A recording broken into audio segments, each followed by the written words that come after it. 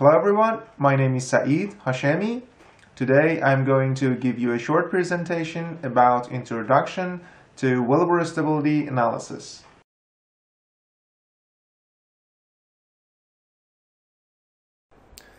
Here is the outline of my today's presentation. First, I will introduce the Wellbore stability concept and explain the importance of Wellbore stability analysis.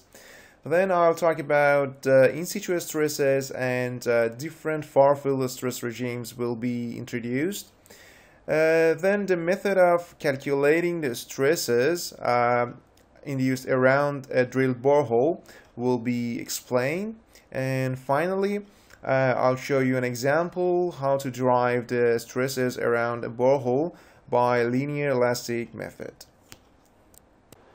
We know that drilling in geomaterials such as rock and soil is conducted for different purposes and different sizes, ranging from a small borehole to large excavations such as tunnels and shafts.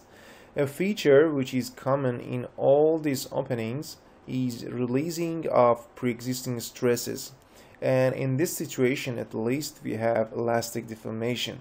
So if we can design a stable wellbore, we can save in money and time, which are very important aspects for drilling companies.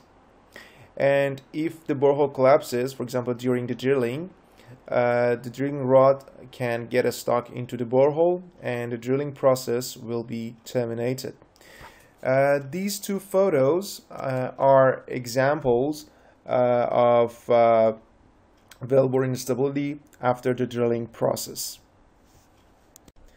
Here are some of the terms related to borehole instability. First one is yield. When yield happens, rock loses some of its load carrying capacity, and hoop stress or tangential stress around the borehole will reduce, and it's evidence of rock trying to find a stable equilibrium. And the next one is breakout. In case of breakout, the stress difference in the plane normal to the borehole axis, which is sigma h mean and sigma h max, the difference between these two stresses are high and indicates that the material around the borehole has surpassed its strength, but it's not the sign of a full collapse, because collapse is a complex structural response which is affected by many factors such as stresses, strength of the material, fabric of the geomaterial, and drilling method, etc.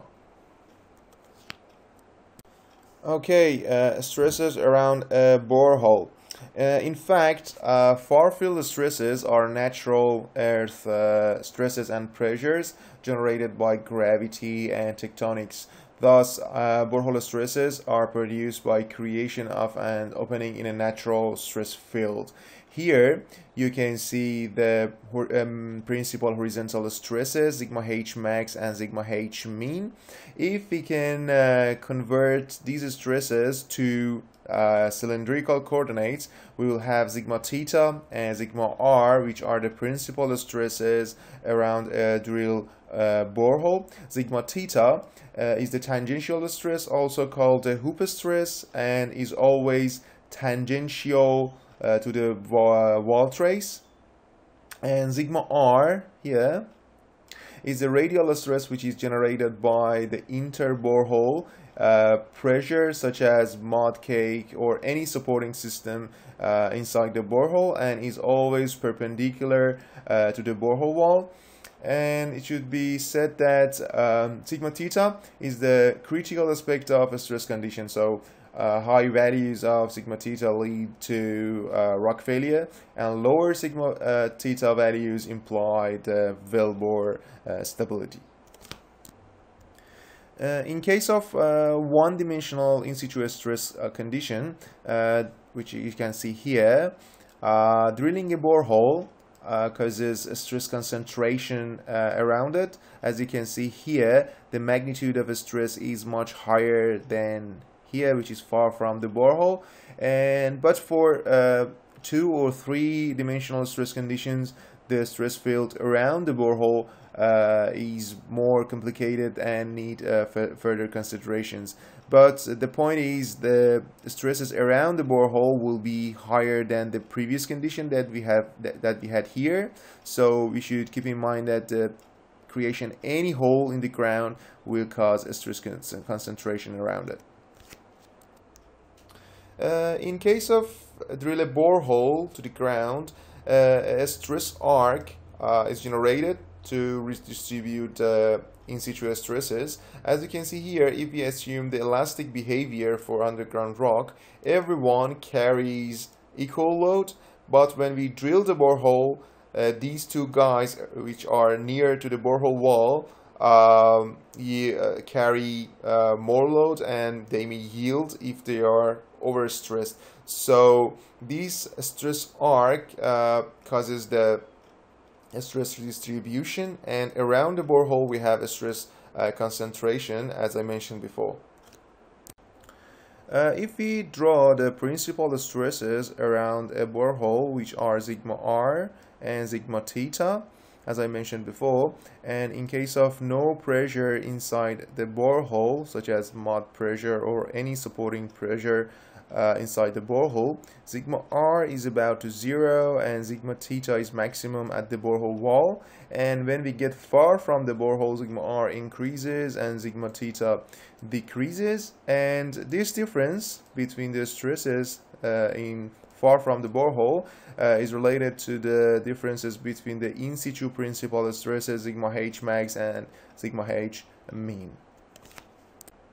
We have three different far field stress regimes: normal faulting, reverse faulting, and strike slip faulting. In normal faulting, you can see that sigma 1 or maximum principal stress is the vertical stress, sigma 2 is maximum horizontal stress, and sigma 3 is the minimum horizontal stress. But in reverse faulting, sigma 1 will be the maximum horizontal stress or sigma h max, and sigma 2 is sigma h mean, and sigma 3 is the vertical stress.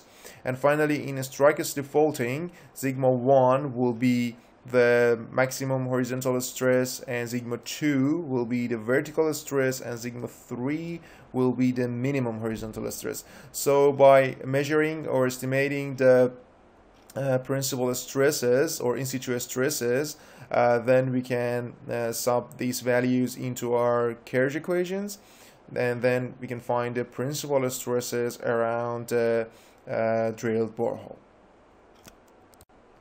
There are different methods to calculate the principal stresses around a drilled borehole, sigma theta and sigma r. But the simplest one is the Kerr equation, which assumes the linear elastic behavior for underground geomaterial. You can see that sigma h max is the maximum horizontal stress, sigma h mean is the minimum horizontal stress, and sigma v is the vertical in situ stress. P is underground pore pressure, Ri is the Wellbore radius, R is the distance from the borehole, and theta is the angle from horizontal orientation. So by these equations we can calculate principal stresses around the drilled borehole. If we plot the tangential stress versus the angle from the direction of maximum horizontal stress, theta, as you can see this is theta and this is the value of tangential stress, we can see that in the direction of maximum horizontal stress, sigma theta is minimum, and with increasing the angle and in the direction of 90 degrees from the maximum horizontal stress, which is here, the value of tangential stress is maximum. So any problem related to the borehole stability, like borehole breakout, will happen in these two locations in the direction of minimum horizontal stress. Okay, here is an example that I have provided from Reservoir Geomechanics book from Mark Zobak. In this example, we're going to calculate the sigma theta, in the direction of maximum horizontal stress and minimum horizontal stress in any distances from the borehole wall. So if we assume that sigma H max, which is the far field stress, is 90 megapascals, and sigma H min, which is the minimum horizontal stress, is equal to 51.5 megapascals, and also vertical stress, which is into the page, and equal to 88.2 megapascals. Also, the pore pressure around the borehole is equal to the mud pressure, which is applied inside the borehole. Both of them are equal to 31.5 megapascals. So we're going to calculate the sigma theta in any distances from the borehole wall in these two orientations.